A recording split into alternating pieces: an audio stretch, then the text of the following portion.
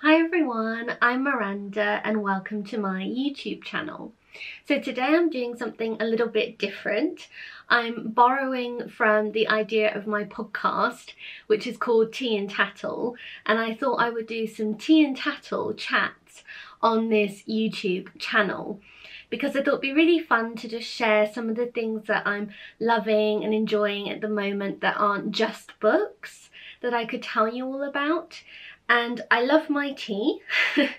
I love chatting, so I thought this would be a bit of a tea and tattle time with all of you. Also on my podcast I generally just interview other people, so I thought again this would just be a nice way to actually get to chat to you a bit more and to physically show you some of the things that I'm talking about and really enjoying.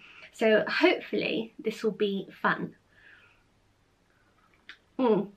It's actually quite hard to drink and talk on YouTube at the same time. But anyway, so first things first, I thought I'd tell you a bit about what's happening for me this month, what I've enjoyed, what I'm looking forward to, and just what January's been like for me a bit. I'm really excited because for the first time I've been invited to the Costa Book Awards, which is it's this Tuesday, the 28th. And I'm so excited. I'm bringing my mum with me as my guest and she's really excited too. We still can't quite decide what we're going to wear, but we're having a lot of fun talking about it and about who's going to win. If you've seen my Costa Book Awards video, which I will link up here, I think, and I'll put a link in the description box too, then you'll know I'm really rooting for Sarah Collins to win, but I know I'm just going to really enjoy the evening. Hopefully I'll maybe meet some other book people, some book YouTubers there, and also just get to see what it's like. So I'm really excited about that happening this January. And yeah, if you want to sort of see what the evening is like for me, then make sure you're following me on Instagram, which is linked down below, because I'll be sharing all about the night as it happens. So yes, that's something I'm really excited about this January. I mean, I often do find January a bit of a difficult month, but I've actually been really enjoying this month, even though I've had flu. Just because I think I've just been really enjoying some small things within this month and that still kind of make a big difference to my day, and that's why I sort of want to share some of them with you. I'm obsessed with perfume and with scent generally. It just really matters to me to have nice smells around me all the time. So I use, when I'm like sitting in my office and I'm sort of working for a day, then I'll have a nice hand cream and things like that. But perfume really matters to me too.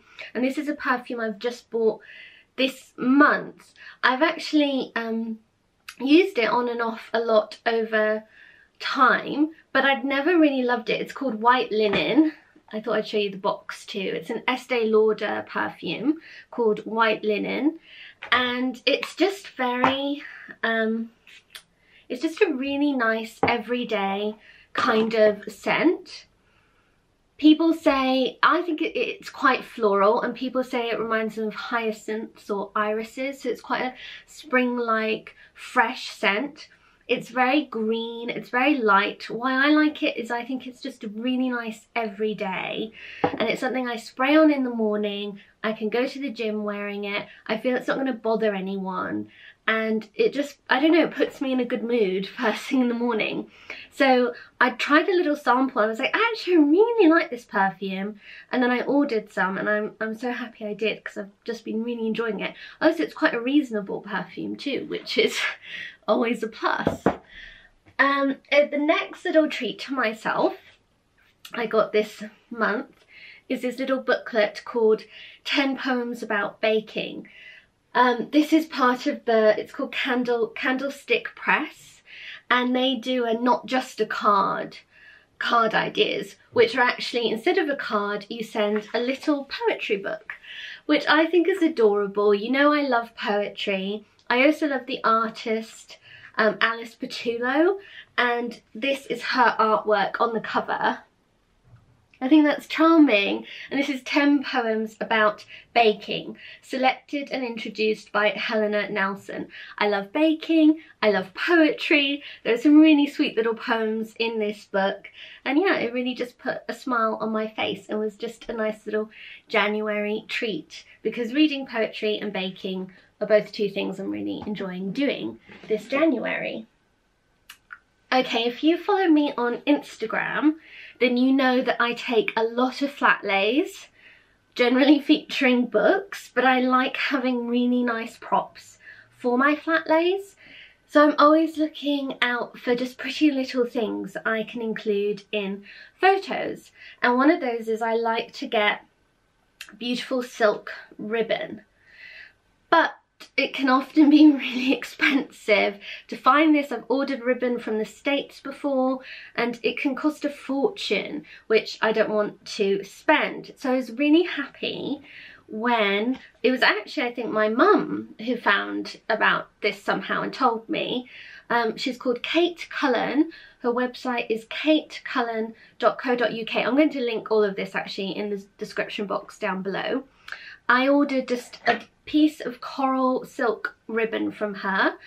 They're all naturally hand dyed, her ribbons. Really pretty. Comes in this little muslin bag.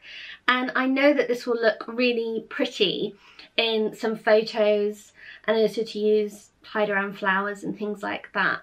So I'm definitely going to be ordering more ribbon from her. Really happy about that. Oh, I also got some other props that I thought I would tell you about too. So I got some of these vintage silver forks. They're small forks, so they'll be nice when I have a piece of cake and things like that I put in photos. I can use one of these forks with me. My mum is also really happy because the vintage forks I've been using up until now in my flat lay photos, she always points out to me are actually pickle forks and shouldn't be put with a slice of cake. It really bugs her. So I know that she's going to be really happy that I've got some proper forks. And I might polish these up a bit, but actually for photography, these sort of slightly burnished silver works actually really well in photography, so I probably won't clean them up too much. These I ordered from, I saved the name on my phone because I keep forgetting it, although I follow her on Instagram. So she's called Permillion44, that's her Instagram. And yeah, they're just loads of gorgeous props. I actually got something else from the same shop as well. I bought these vintage French receipts. They're handwritten French receipts, and again, this is just the sort of thing that looks beautiful in flat lay photography, which I do a lot of. They are hard to find. They're especially hard to find for a reasonable amount of money, and her shop is very reasonable, and she just has beautiful things. Everything arrived so nicely packaged that I was really happy. To be honest, this is the sort of thing I would probably normally maybe want to keep a bit secret, but I'm feeling really generous today and I'm sharing this with my YouTube following. But yeah, I would absolutely recommend checking out her website. Put a link in the description box because I love creating beautiful flat lays. I'm sure many of you do as well, and it's just so nice when you get pretty props to include. Okay, so another thing that's been inspiring me a lot this January is this beautiful book called A Year Around Our House in Words and Watercolours by Kate Mears. I think I first heard about this through Persephone Books. In fact, I'm pretty sure I bought this at Persephone Books. And it's by an artist. Kate Mears is an artist, and she did this project where she painted and included little extracts from her diary of a year in her home. I think it's in Somerset, but it's in this rural village in England. And it's really, really charming. It's a Georgian vicarage that she lives in, and let me just find some of the... Okay, so look at some of these January scenes. I just adore it. They're beautifully presented domestic scenes, both of her home and the village that she lives in. And I think her artwork is just so charming. And I also love her words. I love reading about her year living in this beautiful English village. And I'm finding it very, very charming. So I wanted to share this with you all as well. I love diaries, and I especially love reading people's diaries when they're oh so beautifully illustrated. I wish there were more books like that actually. If you know of any, then please let me know, because yeah, I just really love things like that. I love words, but I'm also a very visual person and I love art. So when the two are combined really well, then that's fantastic. So magazine that I'm really enjoying at the moment is The Simple Things. I always do like The Simple Things. This is their February edition, so it only arrived earlier this week. I love the Art Deco cover. I think that's gorgeous and very, very tea and tattle. And I've just started reading some of the articles. There's also a nice freebie. They've done some bookmarks as a freebie that you can cut out for this issue, which I think is really nice. And there's some really beautiful photography in this one, as well as lovely articles that I've been finding really inspiring. I loved the photography for this article. But The Simple Things, it's just a really nice lifestyle magazine that I always love to sit down with and have a cup of tea and just flick through it. So I always recommend The Simple Things. Speaking of tea, I'm gonna have another sip. I hope you're having a cup of tea or something hot and warming as you're watching this. That would be fun. Okay, some more sort of artwork that's also very nature inspired are these cards by an artist called Annie Broham. I hope that's how you say her last name. I'm not quite sure, but I'll put a link to her website in the description box as always. I've been following her on Instagram for a few months now, and she does these sort of prints and also card collections on a sort of seasonal basis. So these are her, I think this is the January-February set. And she brings them out, I think it's just sort of 4 or 5 cards at a time that have nature illustrations that are appropriate for a month or 2 months of the year. And I just think it's a really lovely project. I think that her illustrative style is really beautiful. I love things that celebrate nature. So yeah, I'm a big fan of her work, and I know I'm going to enjoy keeping some of these cards, using some of them in flat lays, and also sending them to friends. I just think they're really pretty. I also bought this. Oops. Sorry, I'll show you what that was actually. This was going to be my last thing, but I'll do it now as it made such a racket. I accidentally knocked it over. I saw Little Women earlier this month, the film, which I absolutely adored. And Emma Block, who is another illustrator I really like, has done this illustration celebrating the film. This is a scene taken from the film of the wonderful March sisters, and I just thought it was so sweet and just such a nice way to remember the film. I bought this print from Emma Block's website. I'll put a link to that in the description box, and I really like her style. I think it's sweet, and I just put it on a simple clipboard so I can just put it up like on my desk or something, or on the mantelpiece.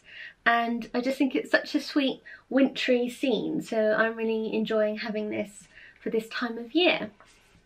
Okay, but so now the final thing. I wanted to tell you about is this book called Vera, The Art and Life of an Icon.